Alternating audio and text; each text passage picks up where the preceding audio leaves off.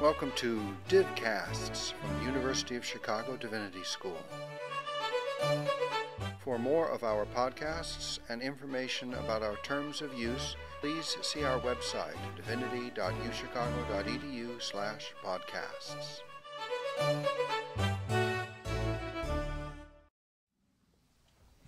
I just finished writing my dean's letter for Circa, which is one of our publications of the Divinity School, and I made as the focus of it the bookshelf, both the bookshelf that's on the other side of the kitchen, that's the center of, I called it the hearth of the Divinity School, and behind that hearth of the Divinity School is a room that actually has a hearth, but no logs or no fire in it.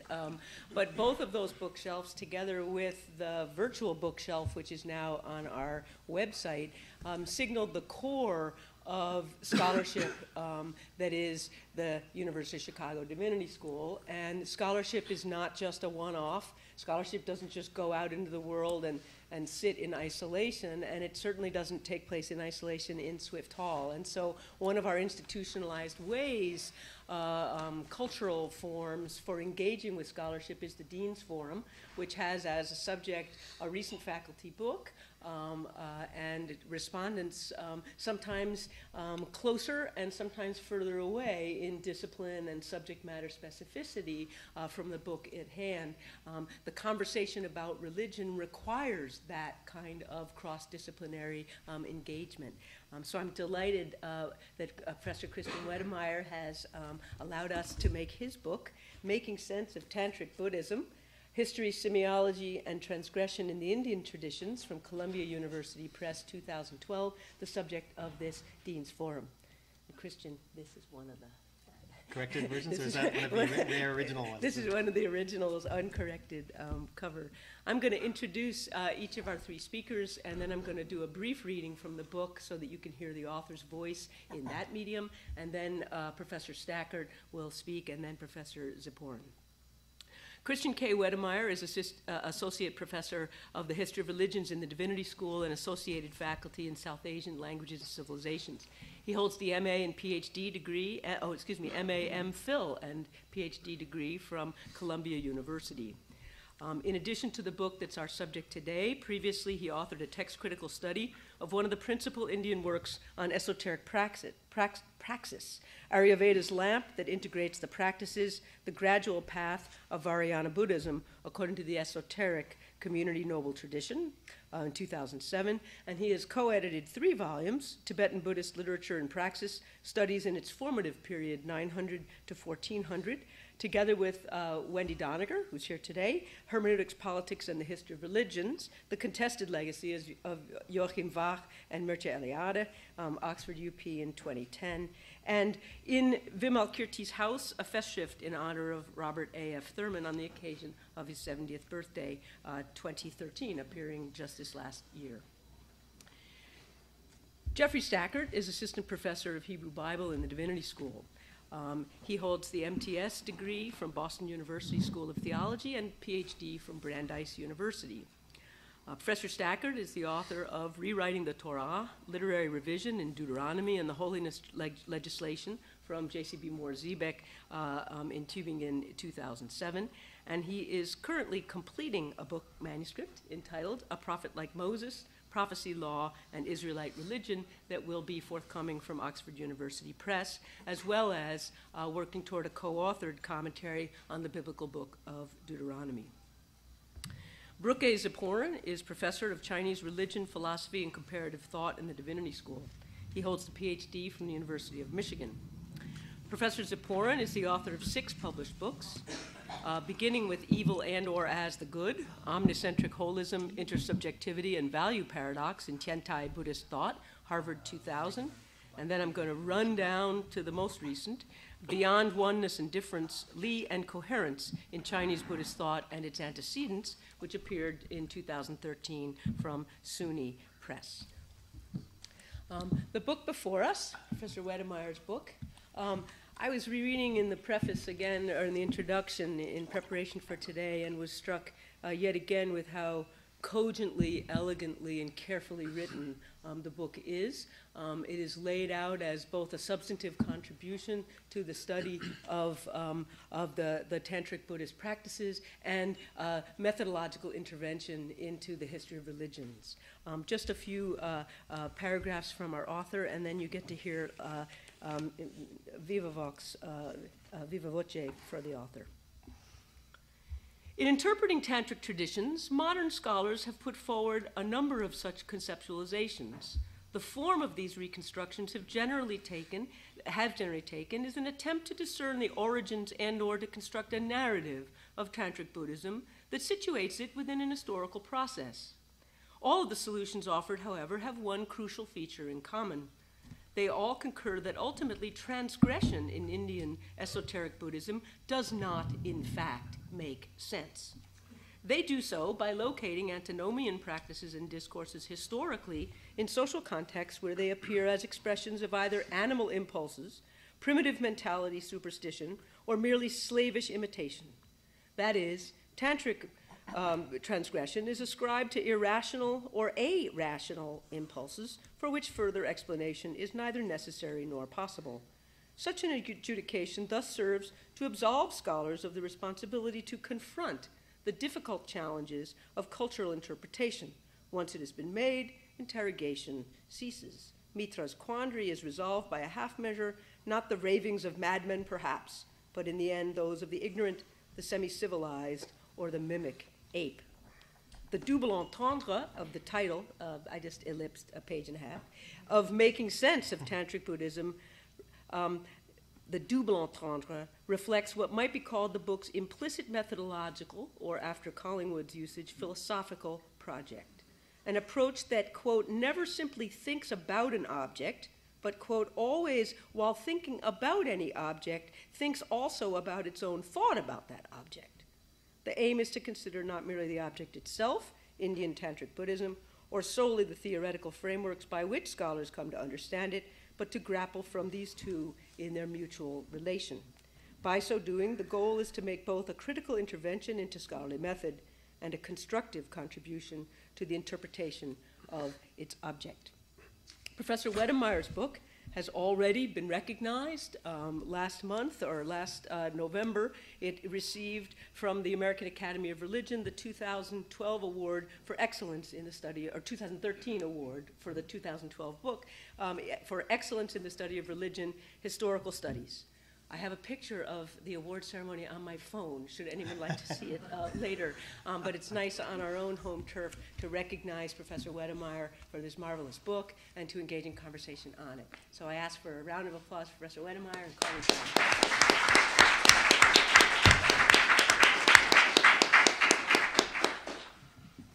Thank you all for being here, and thank you, Dean Mitchell, for inviting me, and to my esteemed colleagues for responding. I've been asked to say a few words about the book, though I think I should, and I think I will try to keep it short. I've just been handed a 10-minute lecture that Professor Stackert has written out, so I need to leave room for that. I was reminded this morning when I woke up and realized that I had to come to this thing of an anecdote that happened right at the very outset of the work that began and resulted in this volume. I was a graduate student at Columbia, and I, by a strange series of circumstances, had ended up being in the position of writing a dissertation or thinking about writing a dissertation on esoteric or Tantric Buddhism. Not a subject that I went to graduate school to study, and one that I had sort of fallen into accidentally by a number of strange circumstances. But it did turn out that the professor who had retired from the position that my advisor had taken was still around as a professor emeritus, and I would run into him on the streets in front of Ollie's and so on. And so it occurred to me, I should talk to him because he actually had written about this subject matter. So I went up to Professor Wayman on the street and I said, Professor Wayman, I'm so-and-so and I want to talk to you. I'm thinking about doing this dissertation on the Guhya Samaja Tantra.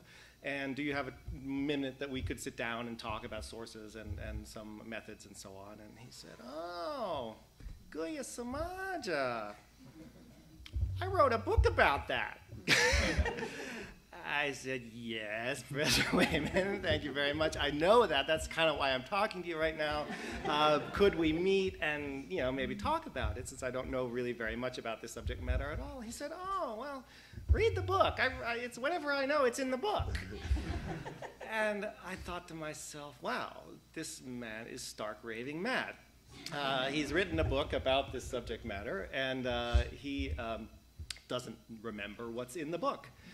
And this was my opinion until about 2008, when my first book had been out for a year, and I couldn't remember a thing that I had written in it. And I had a lot more compassion for Alex Wayman, who had written this book some 15 or 20 years before I had had this conversation with him. So even though it's only been out a few months or a year or so, I'm a little bit rusty on the whole thing. So hopefully Jeff and Brook will refresh my memory. So I ended up in this area which a lot of people like to call understudied, and this is a wonderful thing, because if you read scholarship in probably any field, but certainly in religious studies, everybody's field is understudied, right? That's why everyone has to study it. Tantra may legitimately have some claim to that, or it had some back at the time. It was considered the kind of dirty, lost stepchild of Buddhist studies, the part that wasn't really Buddhism anymore. People didn't really want to talk about it. Maybe the Hindus could be interested in it because it was kind of ritualistic. But really, it was just off the deep end. I mean, and so you, in some sense, what I was confronted with from the very start in trying to look at this material was one of the central interpretative problems of Buddhism. And Buddhism is not, this is not unique or a unique case in the study of Buddhism. I was reminded recently of a pretty vigorous debate that took place in the 1860s, 1870s about another aspect of the Buddhist tradition. And this was whether Buddhists could really believe that there was no self and there was no God. And there was a certain camp that argued, of course that's what they believe, that's what their texts say. And there was another group that said they can't possibly think that. That's contrary to everything we know about human nature, and therefore there has to be another way that we can read their rhetoric against the reality of their practices and their traditions. And so what I was presented in the case of Tantrism with a very similar problem, where the texts say one thing, and in fact you had people trying to resolve the cognitive dissonance set up by what the texts say. I'll just briefly read you. There's a kind of implicit stylistic allusion to Foucault's Discipline and Punish in the way the book starts, which starts with a quotation, basically from a tantric text, meant to illustrate the problem. And it reads like this. So this is a scriptural citation from a highly revered Buddhist revealed text. Having drunk dog, donkey, camel, and elephant blood, one should regularly feed on their flesh. Human flesh, smeared with the blood of all species of animals, is beloved. Entirely vile meat full of millions of worms is divine. Meat rendered putrid by shit, seething with hundreds of maggots, mixed with dog and human vomit, with a coating of piss. Mixed with shit, it should be eaten by the yogin with gusto. So this is the problem, right? People, this is what the texts say. And there have been people that said they could not possibly mean that. That is not possible. And so in some sense there have broken down two camps of interpreters up to that point. Those who, like the self and God, said, no, that's what the books say. The books say eat shit, that's what they did, and that's what they're supposed to do, and if they don't do it, then they're not doing it right. That's what Tantric Buddhism is. And there's another group that similarly, and for various reasons, made arguments that often came from human nature, like the arguments about self and God, to saying that it couldn't happen. And so this is where I went originally, and I was looking at the history of scholarship, as is often my wont, to try to figure out where other people had been with it. And I found that people spent a lot of time writing semi-imaginative histories of this literature to try to put it within an understandable story where they could make sense of why anyone would say all these outrageous things. And I found there was a variety of things. So what the dean alluded to it in what she read. One is that which was the old original story, that it's degenerate, right? You had a nice Buddhism. Buddhism was good. It was moral. It was upstanding, meditative. And then they got all weird, right? The Buddha said you can't have sex, you can't drink, you can't do all this stuff, and that was not very nice, right? So they decided they would find some way where they could have sex and have booze and so on. The quote I gave you is there's other things, right, where it says eat meat and drink alcohol and so on, things that people find less objectionable than the other part. But this is really an argument about human nature, right? People want to enjoy themselves. They have natural desires, and therefore Tantrism must have been an attempt for people to incorporate their desires within the Buddhist tradition. There was another set of imaginative histories that basically said this is the most primitive religious substratum of the entire world, right? This is the pre-Aryan, autochthonous, matriarchal tradition, sometimes associated with tribal traditions, uncivilized traditions. And so, they're kind of weird and magical, right? They're not, light-skinned Aryan types coming down from Central Asia. They're matriarchal, right? We know about women and the body and all that stuff, right? So you can kind of understand, right, these weird tribals with their, strange matriarchy, right, that they would do these kinds of weird things. Another argument from human nature. And then another category, which is really hot right now, put it somewhere in the middle, right? So it's not in decline at the end. It's not a primordially bubbling tradition of pre-civilization, but it's a medieval practice.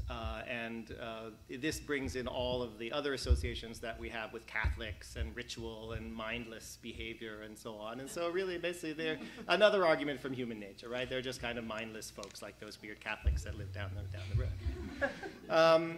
So this is where I came from, and this is in some sense, the Mitra's quandary that was in the passage that the dean read.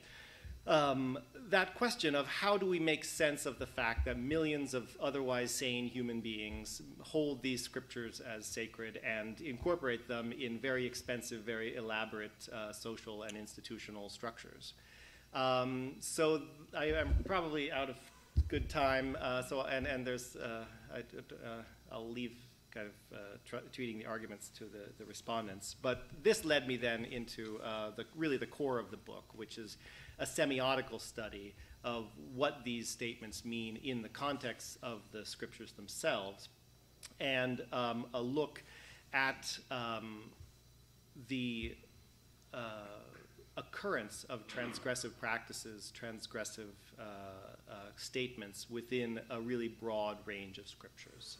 So this is part of the methodological contribution of the book as well, is to look en masse at literatures, to look at the structures of signification across, not just look at one text in isolation, right, but to look at how language is used, how practices are recommended across as much of the literature as possible to get a sense of the whole tradition and its rhythms and how these practices are situated. And so I end up, just in brief, coming down somewhere in the middle.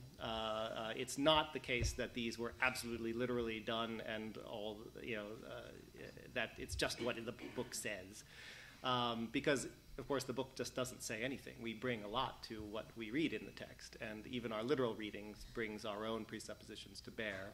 It's also not the case that they never ever did them, and that this was just something completely symbolic, and vomit and feces are just symbols for compassion and love and transcendent bliss, right? There's, like most things that human beings do, it's somewhere in the middle. We live in the symbolic order all the time, right? Everything we do is meaningful. Everything that we encounter is saturated with meaning. And what you find in the Tantric texts are systems of meaning through which they saturate their worlds. Among those worlds of meaning, the idea of virtuoso practitioners who are beyond good and evil, who can do things like have a lovely Wednesday lunch in one plate and a pile of feces and vomit in another plate and eat them with equal gusto and perceive that in fact the divine purity of existence is in both of them, is part of their informing religious worldview. How they enacted that is a somewhat more complex story that I don't have time for, so I will leave it there, and thank you for your attention. Thank you.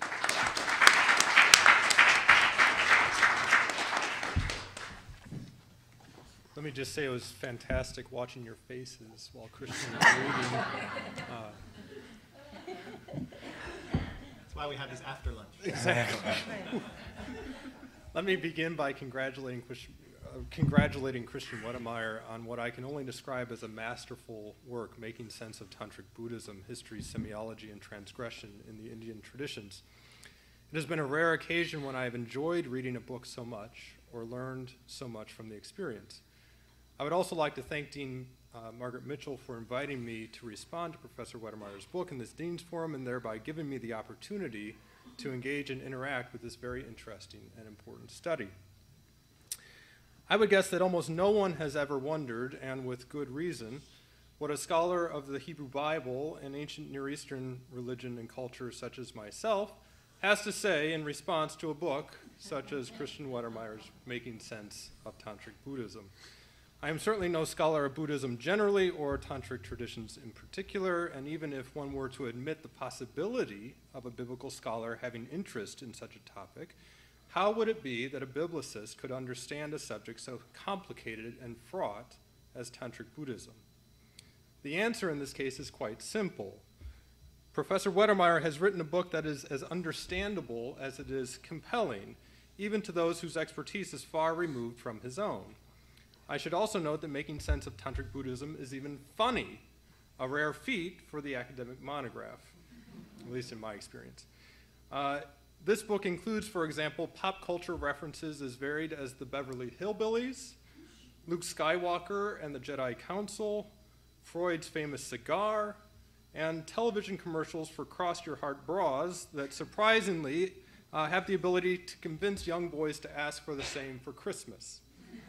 One wonders whether there is a smidge of autobiography in this last one. Maybe we even hope for it. J.Z. Smith has argued, rightly in my view, that scholars of religion generally have two subjects of inquiry, two orders of investigation. One is aimed at the particular set of texts, traditions, practices, and phenomena that they are investigating. The other engages the history of their subdisciplines' investigations of such texts, traditions, practices, and phenomena, and the ideological and philosophical issues at play in that history of scholarship. Christian Wedemeyer has offered in his book a model of such dual inquiry. Let me briefly summarize the work, although you've already heard some of this. Making Sense of Tantric Buddhism comprises two parts, each one corresponding with one half of the double entendre of the title. The first part of the book addresses the question of how Tantric Buddhism has been explained, how people have made sense of it, first in the history of scholarship on Buddhism, and second within the Buddhist tradition itself. Drawing especially on Hayden White's arguments regarding narrative form, Wedemeyer shows that in both cases there is a limited stock of conventional stories told concerning the place of Tantrism in the history of Buddhism, and that these stereotyped accounts encode particular valuations of Tantrism. In the case of modern scholarship, these valuations have oftentimes been negative and Orientalist. The second part of the book is then a synchronic reading of Buddhist Tantrism, how Professor Wedemeyer himself makes sense of it. Employing a semiotic approach, and in particular connotative semiotics, Wedemeyer shows that the transgressive antisocial acts of Tantrism, the eating of taboo meats, the consumption of feces, urine, wine, blood, semen, and marrow, as well as a variety of illicit practices, including sexual yogas, funereal dress, and frequenting impure places, are specific inversions of exoteric Buddhist ideals. As such, they signal a transcendence of the dualities of exoteric Buddhism, particularly in relation to purity and pollution. These practices, however, Wedemeyer suggests were very limited. They were virtuoso performances by a professionalized elite, though not limited to monks, and not the purview of the wider Buddhist masses. Wedemeyer also shows quite convincingly that Tantrism was part of the heart of Buddhist practice and discourse in the late first millennium and not peripheral to it, as is oftentimes claimed. Its practitioners were highly esteemed and learned figures within exoteric dualist Buddhism, and in their esoteric discourse and practice worked to the same ends as the exoteric discourse and practice they inverted. That is, their aim was the protection and benefit of the community, not its destabilization. To the extent that their practices were transgressive or rebellious attempts to transcend the tradition, they were so from within it. The atypical nature of tantric practitioners mirrored the exceptional social position they inhabited. By being identifiably exceptional, they reinforced the norm. As Wedemeyer puts it, their liminality was contrived. What Wedemeyer achieves in the end is a new explanation of esoteric Buddhism in the late first millennium that situates its practice broadly within the wider Indian milieu of which it was a part, both in relation to exoteric Buddhism and other forms of Tantrism. In this new account, Wedemeyer domesticates Tantrism, but not as some Orientalist accounts have, namely as an exotic aboriginal practice later tamed or as a prurient indulgence of the repressed, the latter being the sort of banality of which pornography partakes. Wedemeyer instead shows that, in his words, Tantric Buddhism was banal all along. The sensational and titillating was, in Buddhism, part of the mundane. In the time I have remaining, I'd like both to reflect briefly on the value that I see in making sense of Tantric Buddhism for scholars outside of the field of Buddhist studies, and to pose a question to Professor Wedemeyer. With regard to the wider relevance of making sense of Tantric Buddhism, the first part of the book on the modern historiography of Tantric Buddhism, and especially its origins, is instructive as an analog to the history of biblical studies, for example. The early historiography of Buddhism that Wedemeyer analyzes arose both in the same time period and interacted with many of the same philological, historical, and philosophical conversation partners as biblical scholars did, particularly as they engaged in their reconstruction of the history of Israelite religion. Precisely the sort of imagined positionings of Tantrism that Wedemeyer describes in Buddhist historiography as beginning, end, or middle are the options entertained by 19th and early 20th century biblical scholars in their attempts to position the priestly cult in the development of Israelite religion and with similar values attached to them. Professor Wedemeyer's demonstration of the limited options in traditional Buddhism for explaining the origins of Tantrism is equally illuminating for biblical studies, for they provide a ready analog for understanding various biblical attempts to account for religious innovations and the authority ascribed to them. For example, appeals to Buddha in traditional Buddhist accounts of Tantrism work in remarkably similar ways to appeals to Moses in the Torah and in early Judaism. There is thus much to be gleaned from making sense of Tantric Buddhism for comparative study of Scripture. I've never before assigned to my students readings from Buddhist studies. It's hard for me now to imagine not having them read Making Sense of Tantric Buddhism. For the sake of time, I'll limit myself to a single question. In his explanation of transgression as inversion, Professor Wedemeyer quotes Bruce Lincoln's observation that, quote, "An order twice inverted is an order restored, perhaps even strengthened as a result of the exercise," end quote. Lincoln offers this observation in the conclusion to his incisive and memorable analysis of professional wrestling in American culture. As Lincoln describes it, the drama of wrestling moves through a dialectical progression from virtue to evil to strengthen virtue. The inversion in this drama, the villainous, might map onto Wedemeyer's Tantrism. My question then is, what is the imagined response of the exoteric Buddhist masses to Tantrism in your reconstruction?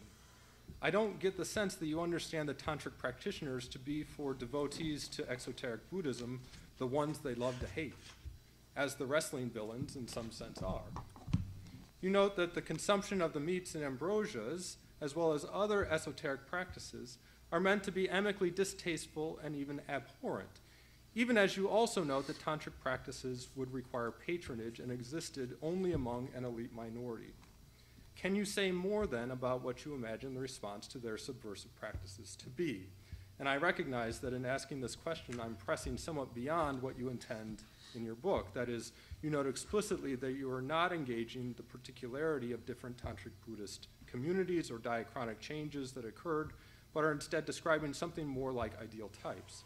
Nonetheless, I'd be interested to hear what else you could say about this. So with this question posed, let me conclude by returning to where I began. Making Sense of Tantric Buddhism is a broadly thought and eminently well-written study that makes its argument patiently and thoroughly. I am so pleased to have read it, and commend it to all of you. And I should note, it's available electronically through the Regenstein, so you all have access to it. Thank you.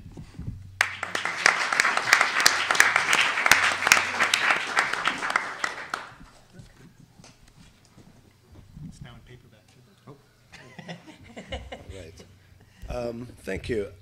I want to first echo some of Jeff's sentiments and remarks, both first in thanking the Dean for having me here and giving me the opportunity to talk about this book, to read the book carefully, and also to echo, I think, the sense that this is one of those rare academic books that's as enjoyable and informative and sort of exemplary in its working through of its topic, I think, for someone who's maybe a little closer to Christian's field than Jeff, but also working in a different area.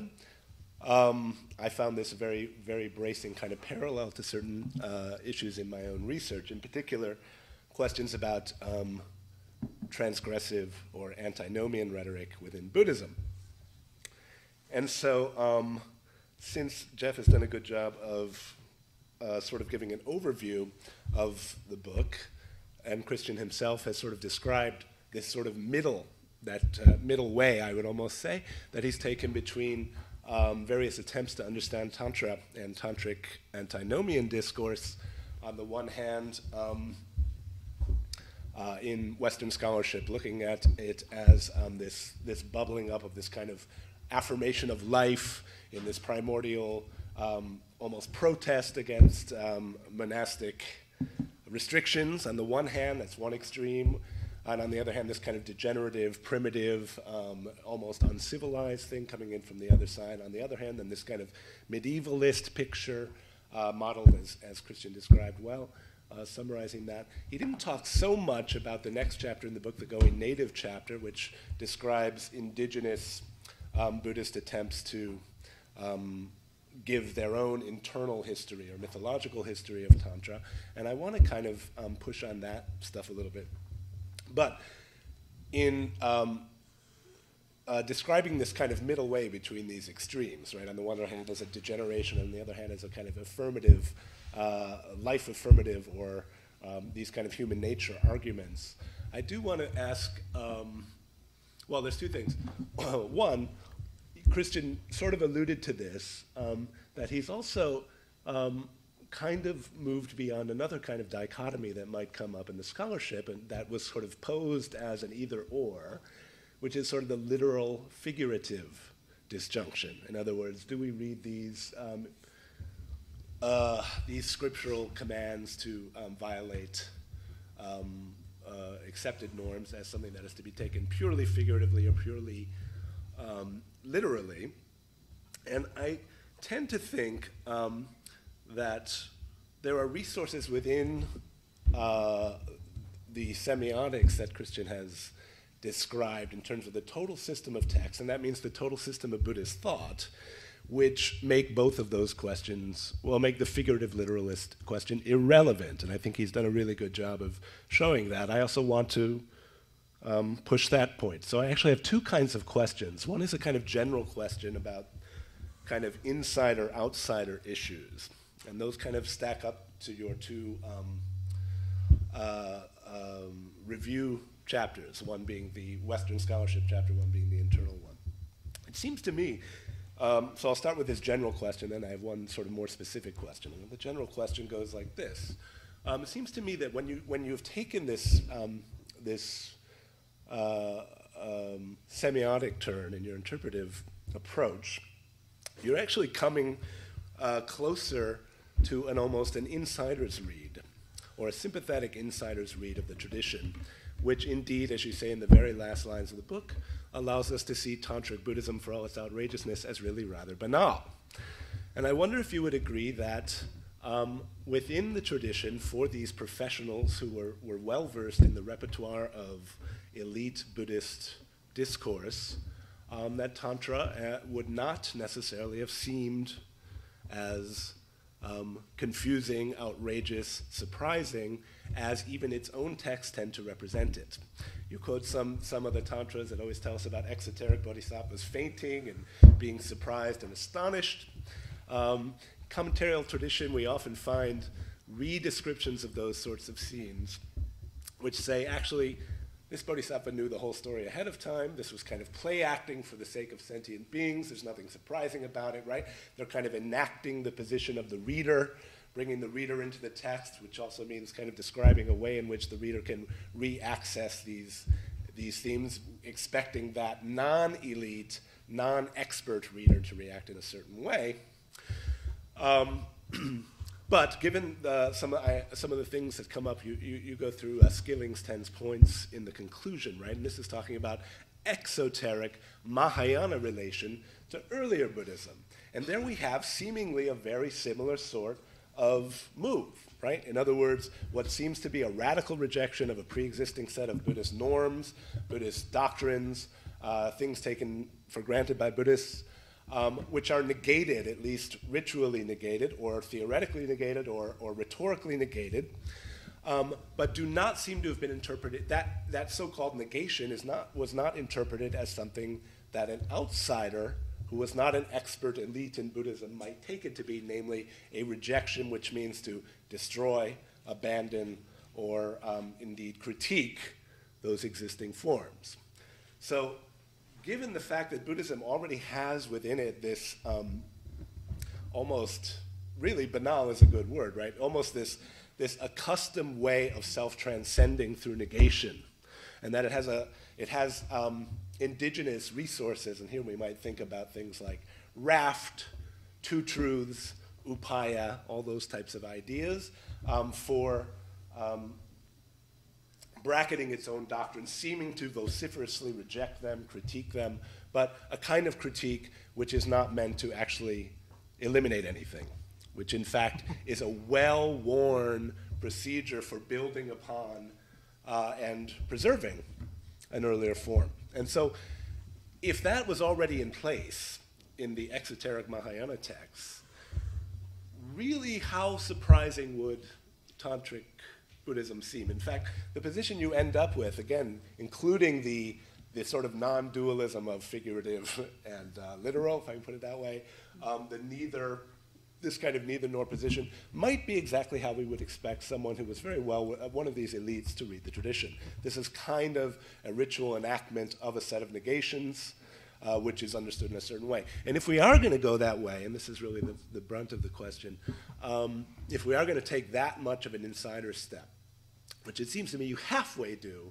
sympathetically in just applying the semiotic approach, do we need to, or would we benefit from thinking a little more about these forms of negation which are peculiar to Buddhism, peculiar to Buddhist symbolic and doctrinal systems? I'm thinking here of maybe a specific Buddhist form of sublation, that being the term we can think of from Western philosophical tradition, from Hegel, Aufheben, but not a Hegelian type of sublation, but some other one that hews to specific Buddhist soteriological and doctrinal premises. That might be a supplement to the way you've done this here, or even a shortcut back to some of the same issues. I'm not sure. I would like your thoughts on that. The other point I wanted to bring up is a little more specific, and this goes to one of the things that was really fascinating for me in reading your book, because, as I said, I deal with this a lot in my own research in East Asia, antinomian rhetoric within Buddhism and also in other traditions. And one thing I always find useful when doing that is to look at the places where we have explicit transgressions recommended or praised, and see if there is some implicit thing which is being simultaneously affirmed as inviolable in so doing. In other words, a kind of ultimate and instrumental value distinction. So where one thing has become negotiable, now you can let's say, kill the Buddha, to use the Chan and Zen term. In the name of what is that done? When one thing is knocked over, when one thing is loosened, what is being solidified in so doing? This is kind of a mini version of my first question in a way. And that, it seems to me this works differently in different places and times in Buddhism, but usually can be a useful question to ask. So when one thing is kicked over, where is the person standing, or what is being propped up by doing so? One thing that seems to me in Tantra, and I say this as a non-expert in Tantra, but the one place that it always seems to me that no matter what kind of transgression is being allowed or praised, the one place we seem to have a moral dualism, a dichotomy, has to do with the relation not to the Buddha, and not to obedience to the Buddha, and not to obedience to the tradition, but obedience to the guru, the relation to the guru. So it's very easy to understand, for example, how someone could say, yeah, you can destroy the Buddha and eat feces and knock over the temple if your guru tells you to do that, right? Because that would be exemplifying your greater obedience to your guru. It would be a straight, unproblematic, yes-no obedience, right? There's always going to be those kind of stratifications of instrumental and ultimate things. So in reading your book, I noticed, I was able to find one place where this came up, and I may have missed other ones. This was on page 160. And you have a reference in there to, I think, not disobeying, but maybe denigrating the guru. But I wanted to ask in general, in terms of the sources you were dealing with, how often that comes up, if that is indeed the final frontier of transgression, and if we ever get the explicit injunction to disobey the guru. And I'll leave my comments at that. Thank you.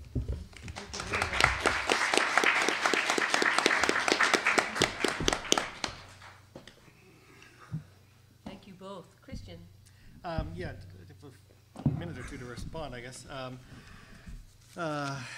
It's such a pleasure to have such intelligent people read your book and talk about it. I often tell people one of the best moments of my life as an early academic was my dissertation defense, because I had, I think, 5 people in the room, all of whom were really well, learned, educated, smart people who had read my work and whose job it was to talk to me about it for a couple hours. And when else am I going to get that opportunity? So in some sense, now is one of those great moments when I actually have people who have read my work, who care about it, and can ask me good questions. And I was, just briefly, I was really gratified to hear what you had to say about biblical traditions and the parallels, and not surprised at all. I mean, one of the kind of themes, I guess, in my own application to my field of study is to give equal attention to the scholarly subject as to the scholarly object. This came up recently, one of the organizational meetings for the American Religions Workshop, and going around, why are you here? It's like, well, I'm a scholar of religions who lives in America, and therefore the way I think about religion, the way I interact with the data of religion, is deeply conditioned by the zeitgeist within which I live, and I would be stupid and ignorant and blind to not take seriously what's going on all around me, and to the extent that that's conditioning me. I mean, that's a phenomenon that I see all the time in the objects of my studies, right? That Hindus and Buddhists are living in the same patterned world of ritual, civic, political space and time, and they begin to absorb things from each other. So there's a tremendous amount to be learned about how we go about our business by looking around and seeing the whole context within which that business is being done. And so I'm not at all surprised to hear that that's going on.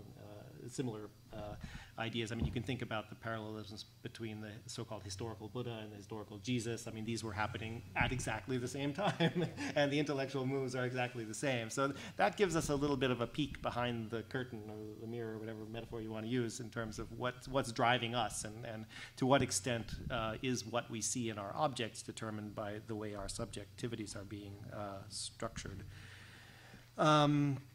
With regard to your concrete question, how would exoteric Buddhists respond to the inversions? The best I can say briefly is that the answer to that question has to be historical. I cannot speculate, or would be useless for me to speculate what they might do. And we have, in general, as in India, precious little data about that. There are some Tibetan travelers' accounts, for instance, that talk about particularly zealous Sri Lankan monks getting upset at silver images of tantric deities, Tibetans coming down with even Mahayana Prajnaparamita texts, much less, I think in this case it was the Hevajra Tantra, one of these transgressive tantras, and they threw it in the river. So there was a kind of, Sri Lankan thought police that was trying to make sure that in Bodh Gaya, this is the central ritual space, everything was pure, right? And even within the tantras, there are some interesting references to kind of bad-mouthing people. The word tirtika basically means a kind of heretic, somebody who's not a non-Buddhist and is beyond the pale. But you find the term Bauddha Tirtika, right, a Buddhist Tirtika showing up used of people who reject the tantras, so Buddhists who don't accept those traditions. So there's certainly some insights we can get into how people are positioning themselves, and part of what's interesting about the dynamics of the tradition is, where does the sandal pinch us? Like, how much flexibility is too much flexibility? The Zen and Chinese work is really interesting, and I think, both of you put your fingers exactly on the key points. In many ways, I could have done the work that I did on this Indian material were it not for the work that had been done on Japanese and Chinese esotericism and on Zen, Bernard Farr's work on transgressive rhetoric in Zen tradition. I would justify us South Asianists a little bit in the sense that I'm always really jealous of the access that East Asianists have to realia, so that they're actually able to put their texts and these elite discourses into more concrete contexts, whereas in India we're very much left at sea in that regard. So there is an implicit comparative dimension, I think, in which I got to where I was in reconstructing the Indian situation based upon some of the indications, suggestions by people in East Asia. The Emic Edict thing is really interesting, and I'm very sensitive to that. I mean, part of my own intellectual journey was to apply some of these semiotical insights, come to the conclusions I did, publish them, and then stumble upon Buddhist texts that basically give the same readings and think, wow, okay, well, what's going on here, right? To what extent, am I working against the grain in the tradition? To what extent is my analysis just replicating, indigenous perspectives or not? And like most of these things, I think there's no easy answer. There is, you were saying how big is the critique, and is this an accustomed way of self-overcoming through negation? It absolutely is, right? As you well know, Mahayana texts and Vimalakirti and all this no, everything that you thought is wrong kind of rhetoric is very much part and parcel of Mahayana Buddhism. So that's, maybe not so special. And finally, again, another point where you just hit the nail right on the head with the guru, right? You were talking about where does the limits of transgression go, and I was like, the guru. Mm-hmm. But the interesting thing is that it's not just what the guru tells you to do.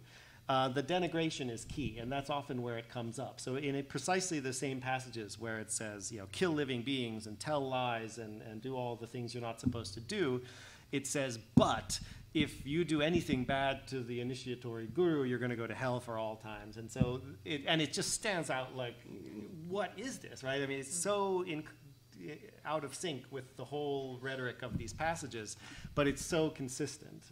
So there's a pretty, obvious, social analysis there in terms of,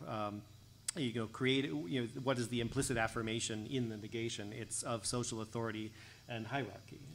And if anything, Tantric Buddhism, being as expensive as it is and as client-based, it's entirely comprehensible that it would be as focused as it is upon office and authority and hierarchy. So I think you got it. Well, I hate to cut off a good conversation, but I know that some people have 1:30 classes, and I want to be sure that everyone here gets a chance to express thanks for this really rich and lively conversation that will continue. So, thank you.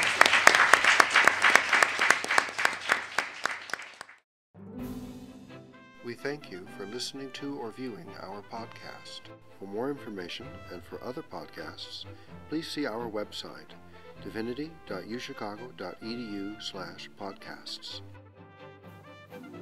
Copyright, the University of Chicago Divinity School.